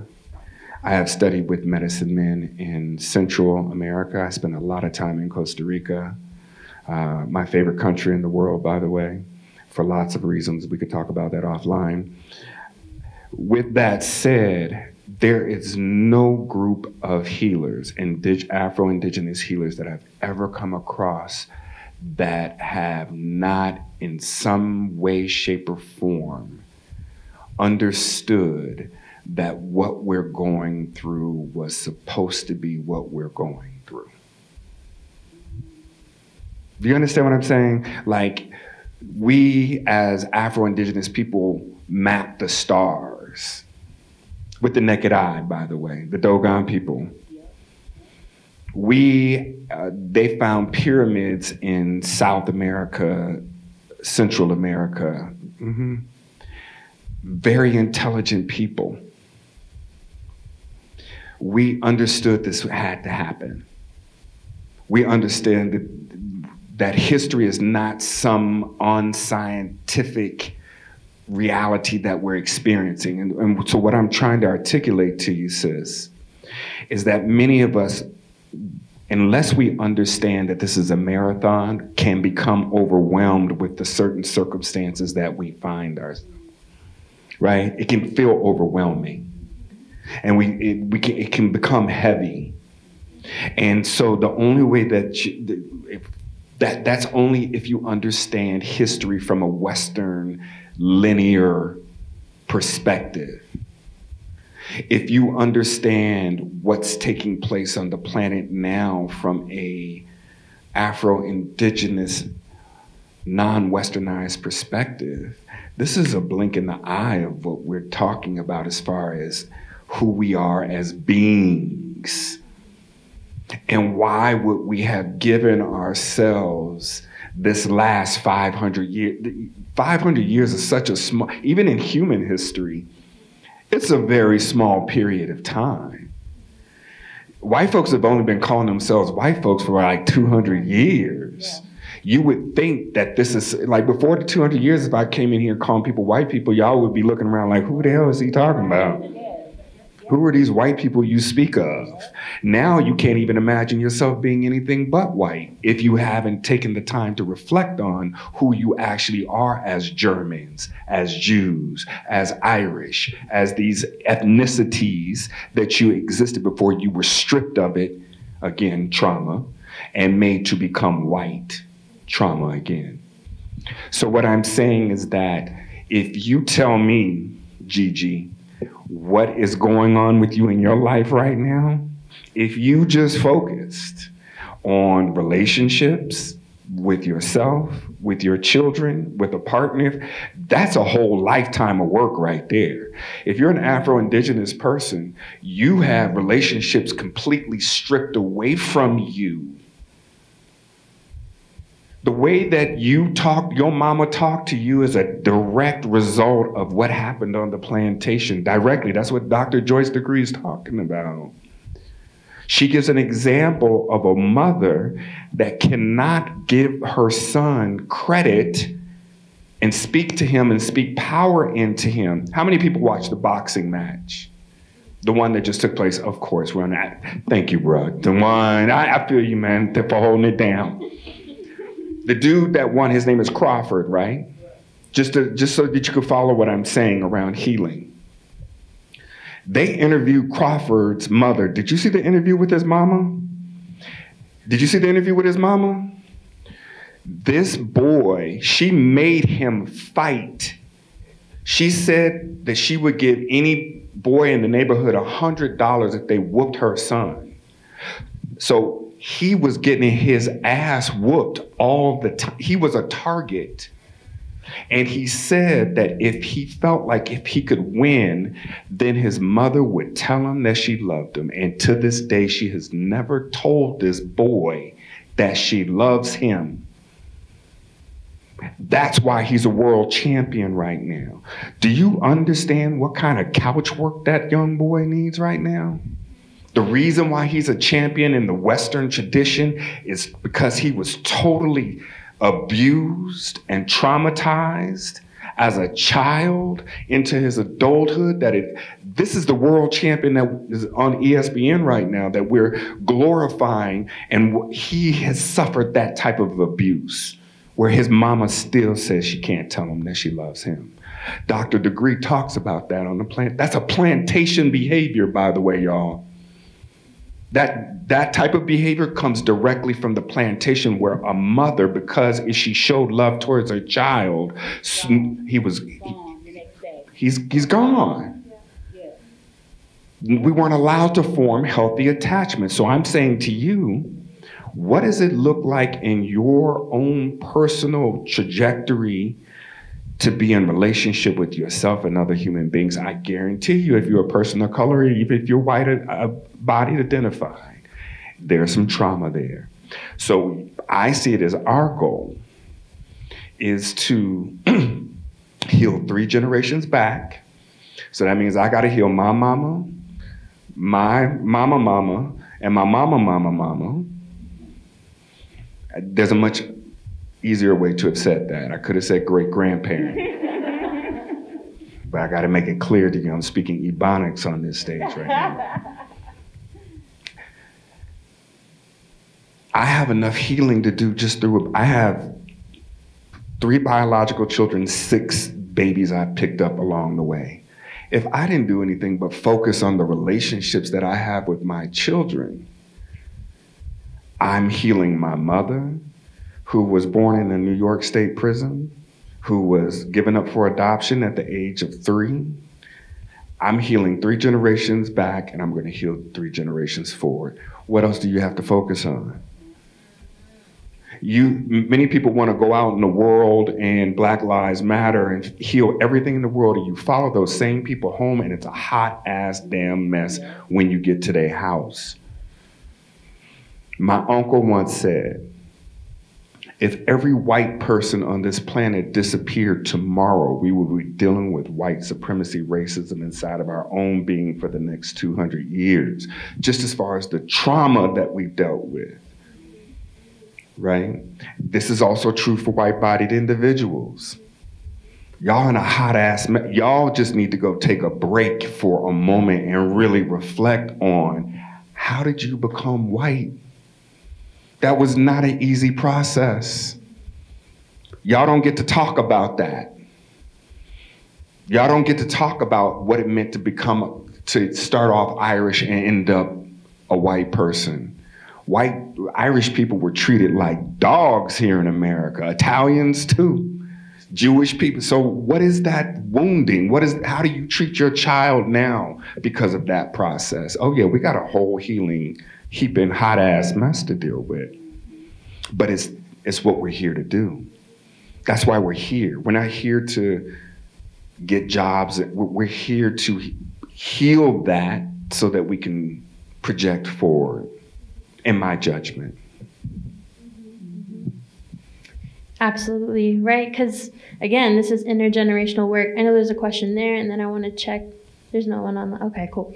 Well, there are people online. Sorry, just no questions right now online. Maybe. But yeah, it's like, how do we see ourselves as a part? And I think also too what Hasira said about even if all white people were gone, we'd still have white supremacy, because this is something I tell my gente a lot, Latino people a lot, is that we don't need a colonizer anymore to tell us what to do, because it's right here in our mind and in our veins.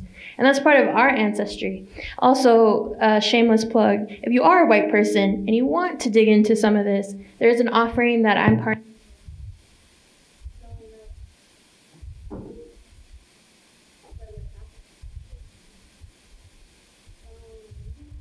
Check. Showing up for Racial Justice Denver, and it's a 10-week program on confronting white supremacy and starting to ask those questions for yourself. So, something to consider. If you want to know more about that, we can talk after too.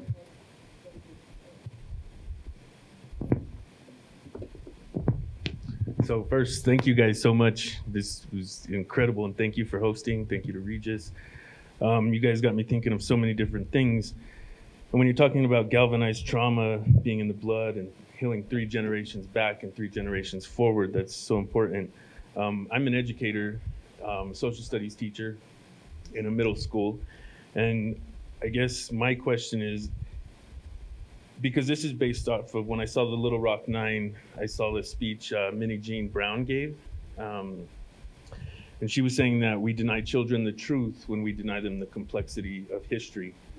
And so my question is, how as an educator do I responsibly work toward teaching these children how to address their own trauma, their family's trauma?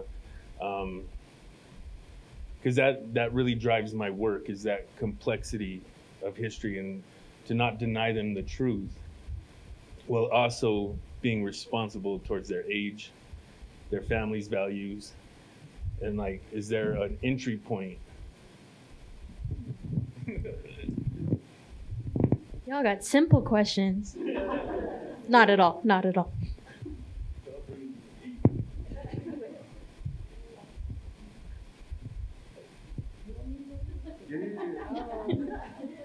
Yeah, that is a very interesting question. I'm kind of double-minded on this. I think I'm a proponent for being self-aware, right? And in my self-awareness, I can understand that I can be double-minded on things, right? So I can be 50-50 on things.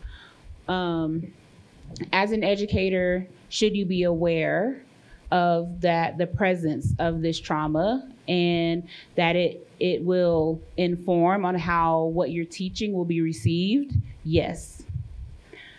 On the flip side of that, when we're talking about educating white students, it's that same idea that folks are using as an excuse to not allow us to teach the truth of what's happening and what has happened with history, right?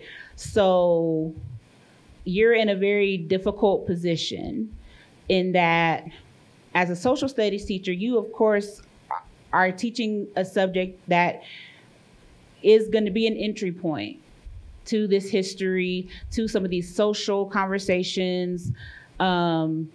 So how do you start to educate while keeping those things in mind and keeping them age appropriate? I'm not sure. I think just presenting facts. And I think presenting them in the way that the preface is always, this is just what happened, okay? A lot of times I think, because I'm an educator too, a lot of people don't consider librarians as educators, but I'm a whole information professional, right? So I'm feeding, classroom educators. I was one of those too, though. I was a professor at a university. So we're feeding this to you, right, as a librarian. How I would approach it is, okay, we're gonna talk about these following subjects, okay? Within these subjects, you're gonna see these themes, okay? Some of these things may cause some feelings. During the process of talking about these things, I would recommend, as a way to be aware of what they may absorb and may feel from these facts, because you're presenting facts, right? Take breaks. Be like, okay, let's check in. Is everyone, how are you feeling? Let's do breath work. I'm a huge fan of breath work. Let's get some water. Let's stand up. Let's stretch in between these things that we're talking about. Open up the dialogue. I would recommend, I know teachers y'all's loads are already heavy. I would recommend offering some sort of session or time with caregivers in where they are made aware of what is being talked about, but they're also being made of ways that they can help to foster some of that aftercare that's necessary. A lot of times when we're teaching students these things that happened and that are rooted in trauma, we don't consider those feelings that they're taking home. And we don't consider the fact that we can arm caregivers with tools to help their children talk through these emotions that may have come up. I think that's a huge piece that's missing. And I think that will lend itself to opening up not just the children, but the caregivers into promoting healing and care while all this education is happening. So many times, especially with teachers, y'all are forced to teach to a curriculum, teach to a test without consideration of the social emotional learning aspect, okay? I'm starting my PhD soon, like in September, so I'm trying to dive into all these fancy words. But all that to say, I think that there's room for presenting the facts, but then having aftercare and having that very intentional awareness that some of these things are going to be disturbing. They're going to cause feelings. And as an educator, while you're presenting these things and while y'all are working through these things together, you'll be healing with them, and be transparent with them about that too. Like, we as adults, we got to do better with being transparent about our feelings and how it feels to present this stuff. I have a daughter. My daughter is about to be 20, and she regularly is like, "Mom, are you okay? Are you good? I know, today was rough. I told her I was doing this," and she's like, "I'm gonna leave you alone when you get home." But I think that promotion of, we can have both. We can talk about the nitty-gritty. We can talk about the facts as they happen, but we can also talk about the feelings. We can talk about how we felt. We can talk about our perspectives and our lenses and just be transparent and open with the children in our care and with caregivers about the necessity for talking through these things. I think that actually will open up a lot of folks to more wanting to learn more, and their children wanting to learn more if they feel that they are cared for while discussing these very difficult subjects. I don't know if I answered your question, but okay. What's your name again, family? Joshua. Are you from Colorado? Where were you? What school did you go to?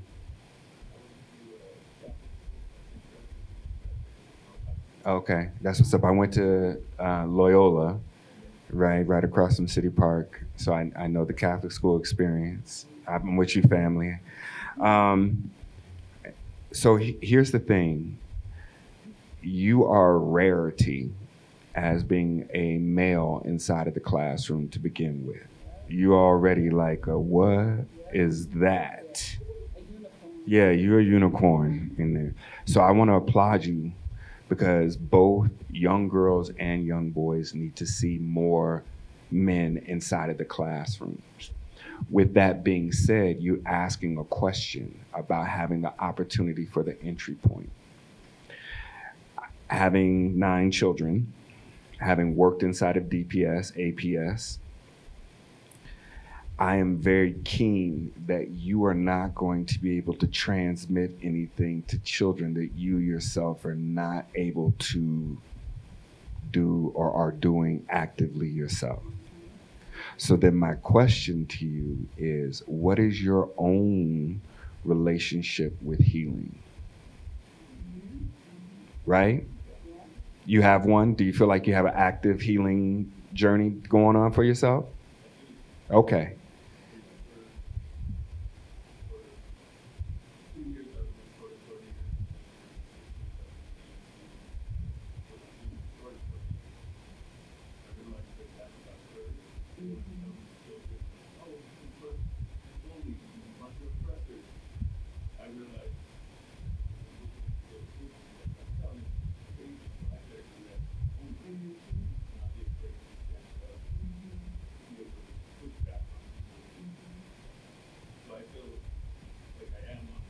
Oh, that's juicy. But you know what? You know why that's so juicy? Because you are still externalizing it. There's an African proverb that said that if we defeat the enemy within, the enemy without can do us no harm. Let me say that one more again. If we defeat the enemy within, the enemy without can do us no harm. So when I'm asking you what your healing journey is, you're like, yeah, I cussed a few folks out that I felt like needed to get these hands, but I needed to be brave, so I went into. I'm asking, have you done that with you? Have you confronted your bully in you, right? Because the whole reason why you even questioned it in the first place is because you may have not thought that you were courageous enough. What voice was that said you weren't courageous enough? Who's that? Do you understand what I'm saying? So what I'm saying is that the best thing, the way that children learn, my favorite quote, and I'm going to butcher it, comes behind James Baldwin that says, children may or may not listen to adults, but they never failed to emulate them. They may or may not listen to what you tell them to do, but they're not going to fail doing what they see you do. So I say that to say that the way that we actually educate human beings in the Afro-Indigenous culture, and when I say Afro-Indigenous, when I'm talking about Indigenous, I'm talking about those of you who are Irish, who are German, who are Jewish.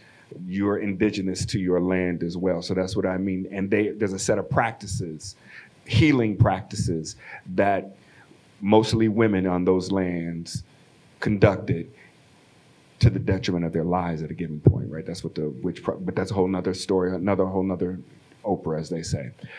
As I was saying to you, brother, in my judgment, I would suggest that you be deeply involved in your own personal healing practice. And there are people who come from your particular culture that hold the seeds of what that looks like. So you don't have to just, I've done Lakota sweats. I've done worked with Nigerian, Igbo, and Yoruba. I've done. There's your culture holds the seeds for your healing journey. So you ain't got to start from scratch. You can. You just don't have to. So my suggestion is take your children on the journey with you. As you are moving into your healing journey, what would it be like to look at social studies through the healing journey lens? Do you understand what I'm saying? That way, they will always feel empowered. You look at history, so many times Black history has talked to Black people that it started in slavery, right? That we were downtrodden, like after watching Roots is depressing, I'm sure. But what I'm saying, that's a Western telling of history of what happened in the Ma'afa, what happened in the African transatlantic slave trade. That's a Western telling of that, even if it's written by a Black man. It's a Western telling of it. If a healer were to tell that story, what they would say is, listen, we were running this planet for thousands of years. And as everything rises, some days it must fall.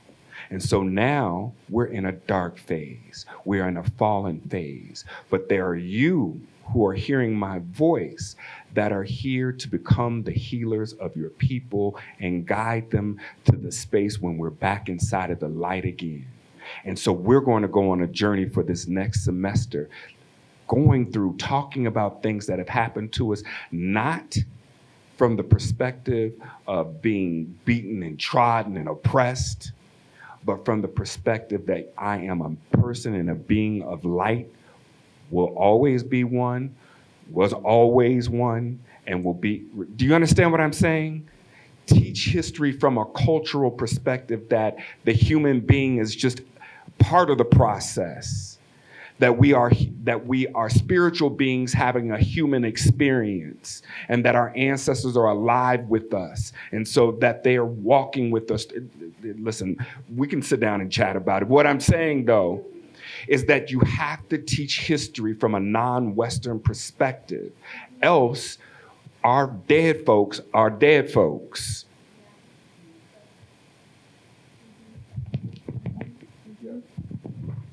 Great job, by the way. All right, y'all. We have reached past our time. And one other piece that I wanted to name for the social studies teacher to consider for your curriculum, calling back in Dr. Vincent Harding's work, There's a River. Because talk about a perspective on history that talks about our constant fight towards liberation and not just oppression. Yeah, he definitely articulated that. There is a River by Dr. Vincent Harding. Mm-hmm. And he's local too. And Right? yep. And be proud of homegrown. Yeah, at the ILIF School of Theology, every year they have Dr. Vincent Harding Day in memory of his passing. So again, like that connection of like either people are dead or they're your ancestors, right? And I think the other thing I would say to even this past questions, is that it's important for us to continue to be curious and reflective and to create that space of reflection. So that's my invitation to you all. Like, we went through a lot in this time together. And so I invite you to check in with yourself. Like, how are you feeling as you leave our space? What's staying on your mind, on your heart, on your spirit? So all of that. Well, thank you so much again to our amazing panelists. Absolutely. Thanks again to the Colorado Trust for financially supporting this series, to WAFA and coordinating all of the logistics, especially feeding us. Please take some food with you. Yes. And thank you so much to Regis and the Office of Diversity, Inclusion, and Excellence for supporting us to access the space here. Thank you to Open Media Foundation and Brandon holding down AV for us today. Our interpretation team, the Community Language Cooperative, and Valentina still holding it down on the Zoom.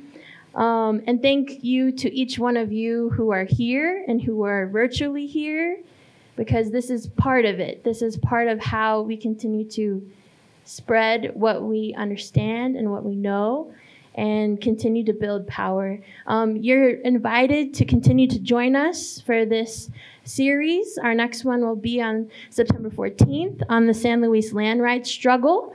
We will have Dr. Nikki Gonzalez, as well as Shirley Romero, who is a core leader of that movement, sharing a lot of wisdom there. If you know any folks in rural communities that need some inspiration, this is a great session to invite them to.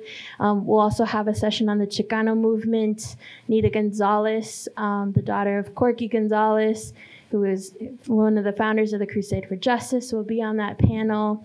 And there's other folks being confirmed for that.